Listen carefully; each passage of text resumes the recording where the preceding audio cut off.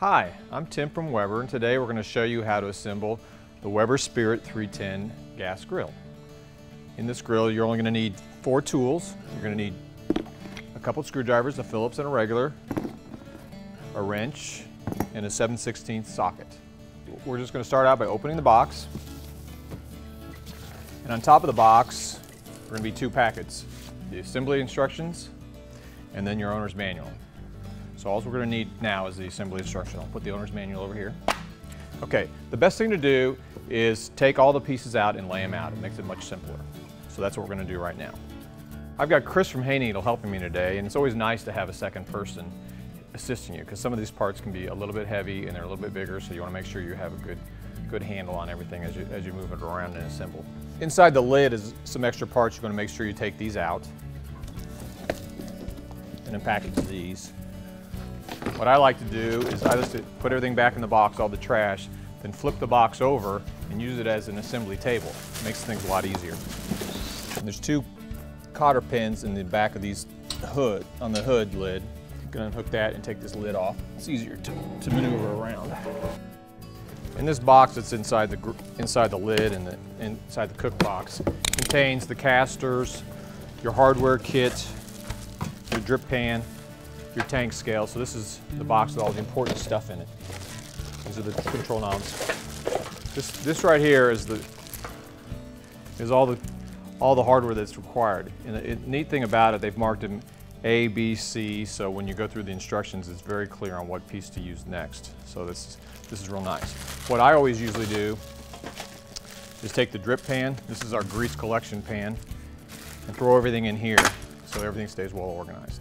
First step is we're going to put the casters onto the base. Now there's 4 casters. 2 of them are just basic casters and 2 are locking casters. You can see how they'll lock in place. You want to make sure you put the locking casters on the front, and there's a little symbol here with a lock on the front, so you just right here. So those 2 locking casters will go in the front and the other 2 go in the back. And we use the screws in package A for these casters. Now we're going to flip over this because there's 4 casters on it, and now we're going to put the 2 side panels on here. This is step number 2. You tell them apart. This one has the magnetic clip for the door, so this one will go on the front side. Now you want to put your locking casters towards the front so that you know that's how the instructions are telling you to do this. The magnet for the door goes on the right side of the grill, and Chris will put the other side up on there. You'll use the screws in the hardware pack B. So each screw, you insert a washer into the screw and then into the holes. And there's 6 screws on each side. Okay, we just completed step 2 and 3, so we put on the side panels. Next we're going to put on the back panel. And again, using the same screws that are in package B. So we'll just set that on here. And again, you want to put this hole down. This is an event you did have a natural gas grill. This is what this hole is for. So you slide this through here, and then the 4 screws will go in the sides here. All right, that's done. You can see how the cart's now coming together. Next thing we'll do, we'll put the 2 crossbars on here to connect them and make them stronger. That's step number 5 in your instructions. And again, we're still using parts from hardware pack B. There are 2 different cross sections here. They're somewhat similar. This one with the little dip in it is for the front. That's where the hose for the gas line will go through. So this is the easier one to remember. Okay. You want to double check on there. Make sure you line it up right. Make sure it's inside or outside. Make sure it's correct. So we're going to check here, and the lip is going to go to the inside on this one. Now in mounting this front one, you're only going to mount 2 of the screws because when you mount the front control panel, it actually mounts into here too. So it notes that in the instructions, so make sure you're aware of that. It's just 1 screw on each side to start out, and then later on we'll put the second screws in there. Okay, the next piece that's going to go in is the tray. This holds the catch pan. So actually this is the catch pan that catches all the grease. This goes in here, and it goes in the side over here. So there's 2 screws for it, but you can see there's a little piece that goes through the little square notch in the side here. It just slips through there and sets in there. and then you just put in the 2 different screws. Attached to this is a chain, a long wire, and a lot of people ask what's this for. And this is an event that your battery's out on your igniter. All the igniters in the Spirits have a battery. Say the battery had gone out and you need to have some assistance in lighting the grill. You can put a match on the end of this and stick this into the grill when you're lighting it. That's what this is for. Most people just use this, hang it right here on here. It just stays out of the way. All right, the next step is to actually lift the cook box up onto the grill. You want to make sure you drop the gas line and the igniter in behind the bar here. It's going to sit down inside the grill. All the burners and valves are pre-assembled into the cook box. This is our cast aluminum cook box. It'll never rust on you. Everything's pre-tested at the factory, so it's been lit, so you can feel comfortable. You'll never have an issue with this grill. Okay, first thing we're going to do is we're going to mount this is called the bulkhead, but it's basically the gas hose. We're going to mount this on the side right here. Still using parts from packet B. So take 2 little screws, mount this on the side here. And then now we'll go to the other side and we're going to mount the igniter. We're going to use parts from packet D for the igniter. And in that packet are a couple things besides the screws. We have 2 small screws. These screws go into the side and hold the actual igniter into the wall. And then this is the battery that's included in that kit. The battery actually goes right into here. We'll put that in once we have it mounted on the wall. And there's 2 other little gray clips, and these go into the side inside the grill. And this is where this white cable clips into, so it stays out of the way when you open the door. Now we're going to take the white electric wire and tuck it in the little gray clips that we put in there, so it stays out of the way. There's 2 clips in here, so you can see how it goes there. And then we're going to insert the battery. The positive side of the battery needs to be sticking out. Okay, so when you put it in, make sure the positive side is out. The next step is to put on the control panel. On the back of the control panel, this is your igniter button, and there's another wire. So make sure when you put this in, you're going to tuck this wire down behind there. It'll follow the same path and clip into the same clips because it's part of the igniter system. And then on here, there's 2 little clips where the back lip of this control panel will go over. Now there's going to be actually 5 screws that are going to hold this control panel in. On the bottom one in here, we use the 2 remaining screws from packet B, and then up here we're going to use the screws from packet J.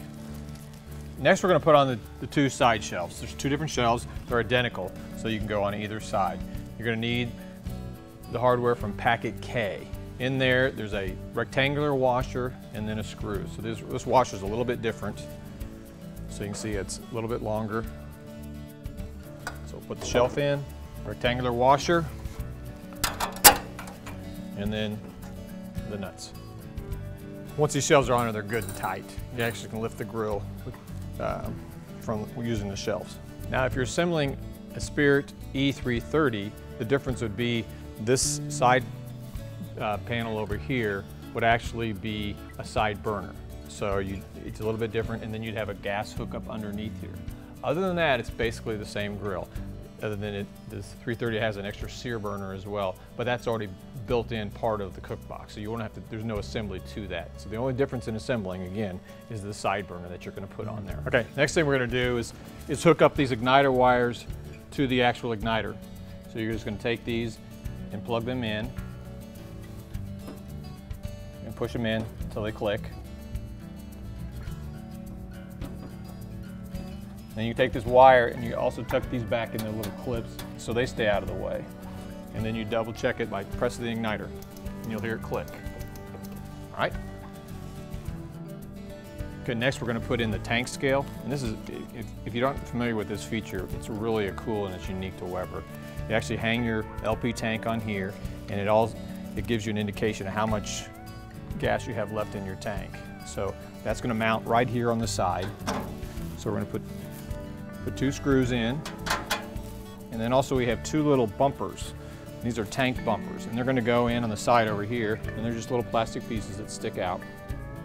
And they'll sit right down in here, and that'll let the tank actually rest against it. The next is our drip tray. It just slides in right into this slot right in here.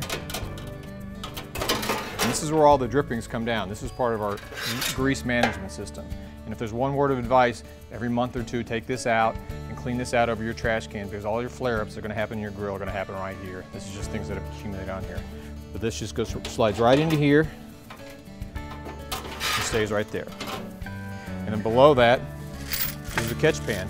So all the drippings actually funnel down into these catch pans, and they just nest right into here. And then you can take these out, and there's a removable tray, and you can take that to your trash can and replace that. You can find that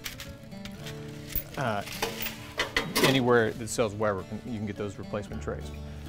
Okay, the next thing we're going to do is we're going to put the front door on it. A couple pieces to hold the screws. Put the screws through the holes and attach the handle. And then there's a little insert that goes in here. Okay, that hole goes right over this little piece that we just put in the bottom frame.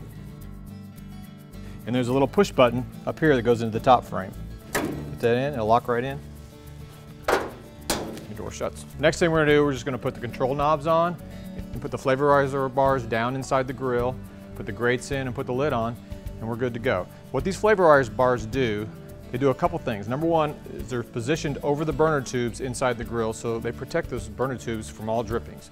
But the most important thing is that when they're heated up, you have even heat all the way the front to back, because this whole bar gets hot. Okay, and finally it gets the name flavorizer bars because it's hot. Drippings come down, they vaporize some of the drippings, and then you get extra flavor in the grill. So we have 5 of these that go across here, and we'll have the 3 control knobs. And just put it so the Weber grill is facing straight up, and that's the off position. These are the 2 grates. These are cast iron grates with a porcelain enamel finish. They're ready to use right out of the box. They've got a finish on there. They're good to go. And you can use a steel brush on these to clean them, anything you want. The lid drops on. There's a pin for each hinge in the back. So you insert the pin, and there's a cotter pin for each one. A couple final things. We've got the warming rack that goes in. It just slots right into here. Inside, the drip tray goes in this catch pan here. And goes right back in here. And there you go. Last thing you need to do is peel off the sticker so it doesn't melt on there. Well, there you have it. We just put together the Weber Spirit E310 gas grill. I hope you found it as easy as we did. One thing to do is, like we did, you just step by step in the instructions, start at 1 and follow all the way through, and you shouldn't have any problems. It took us about 40 minutes, and that includes taking everything out of the box, laying it out, and going step by step. If you have any issues while you're doing it, feel free to call Weber at 1-800-446-1071 to their customer service, and they'll answer any questions that you should have. Enjoy your grill.